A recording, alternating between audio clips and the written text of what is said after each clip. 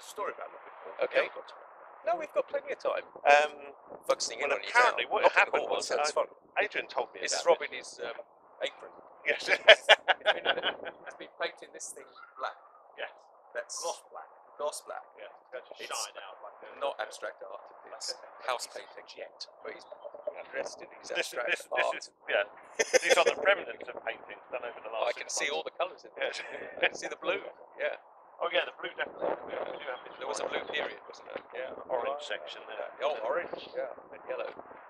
Anyway, apparently there Where was were this we? Loudon. a rural dean or something. Oh, Lopping Hall. At Lopping Hall. Okay, Lopping Hall. And apparently what he was doing was he seemed to be making quite a lot of money and Yeah. doing very well for himself. And then it actually transpired that what he was actually doing was he was parcelling off parts of the forest land that belonged to the Crown Oh, yeah. and selling them off to people for buildings. It's not right, is it? And it's not right. No.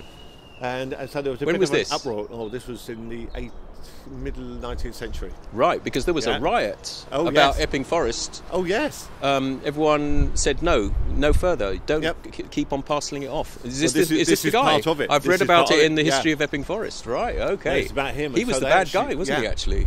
Yeah. So the peasants rose up Yeah. against him, Yeah. and that was the riot. It was a bit of people power. Yes, it it was was a bit of great, people power. and as a result, we can go walking in our Yes. woods. Well, one of the reasons that they were getting a little bit upset about it was one of the bits that he was passing off, what it was where they would actually lop, where they would lop trees Right. to make their fence posts and, Yep. and their fencing and everything else. And so they found out then that the parts of their land were actually being privatised illegally. Hey, And so they I'm hearing rose about up in Lopping Hall. revolt. Do you know this story?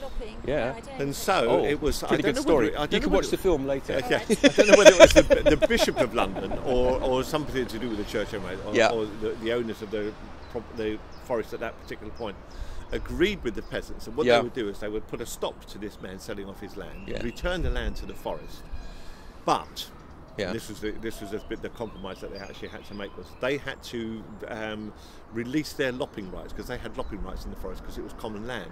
The peasants. The peasants. And so what was given to them in exchange for these rights was Lopping Hall. Okay. So it's a people's palace now, is it? It's a people's palace, Right. yes, and that's how they got to own it. Excellent. And it was going to be sort of like a WEA and sort of Right, halls yeah. and meetings and everything Yeah, else. And so they did it. Okay. There you are. There we are.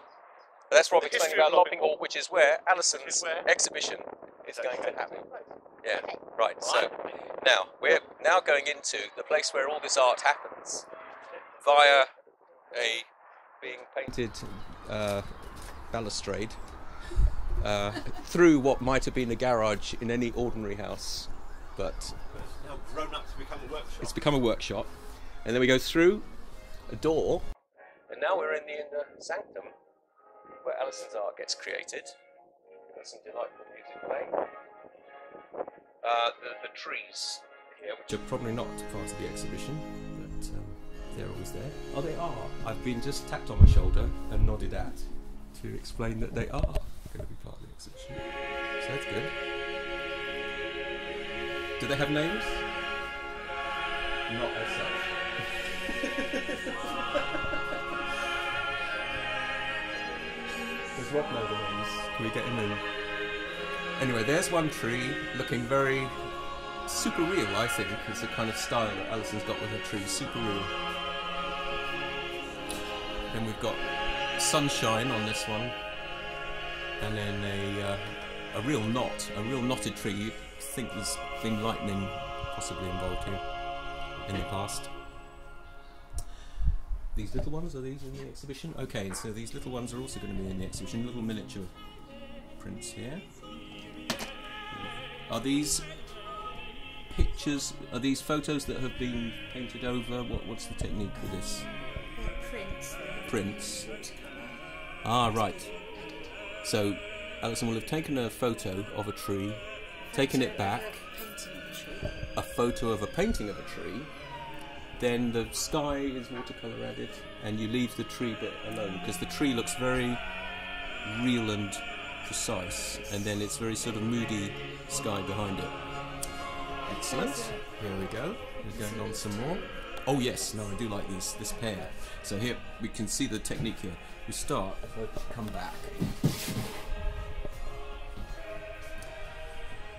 Here we have the original painting, which will have been done from a photo and from real life combination. Oh, not all from real life, because yeah, you do it in this studio, painted up in this studio. The tree itself is within a mile or two of here. Yeah, so the tree is in Epping Forest. There's Epping Forest out the studio. I'm going to zoom out so you can see how close the forest is. That's the edge of the forest there. Okay, so these 9 drawings done from life in the forest. Papers taken out there into the woods. Is it pencil used or charcoal? What is this? Is it pencil? Would you just use one strength of pencil for the whole? I tend to use 3H and then go in with 2B. Okay. And maybe a slight touch of 4B. Okay. So the B's are kind of softer. Yeah, they the bring the darker. Edges. Yeah, out the details. this would be the. We go on to the next one. Right. Okay. So here's one that would be more done with the harder pencils. You keep them nice and sharp. Take the sharpener with you into the woods. Yeah. We're going to see the sharpener in a second. There we go. There's the tools of the trade there. It's another good one. Which is. I've got my glasses on. I can't really see what's going on. Is it a dead bush? This one's iron. The up one, the top. And I think I just left it as a line drawing because I like the shapes. Yeah. The contrast of the line and the deep shadow. That's right. Good. And then next to those paintings, we have this amazing skull acquired over the internet. By who knows who. I mean, you don't know who killed the cow, the butcher, you know. Maybe it just died in the field. Someone picked it up and sold it on eBay. Is it eBay? Yeah. I might put these little sketches. Right.